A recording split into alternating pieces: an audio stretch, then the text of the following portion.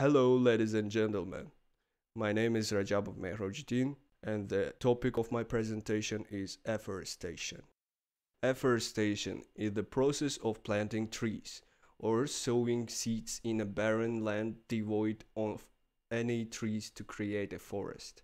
The term should not be confused with the reforestation, which is the process of specifically planting native trees into a forest that has decreasing number of trees, while reforestation is increasing the number of trees and existing forest. Afforestation is the creation of new forest.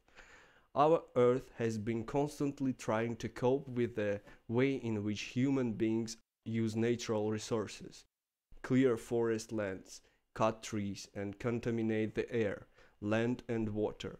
Therefore, measures like afforestation are practiced to prevent further damage. It provides a supply of timber, fruit, and fodder for cattle apart from crop production. Afforestation is the need of the hour. We need it to tackle the global issues humans are facing. For example, global warming, soil erosion, pollution, the ecological imbalance is just some of the severe problems. Most importantly, afforestation is something which is economical and easy. It can help bringing back the balance of nature.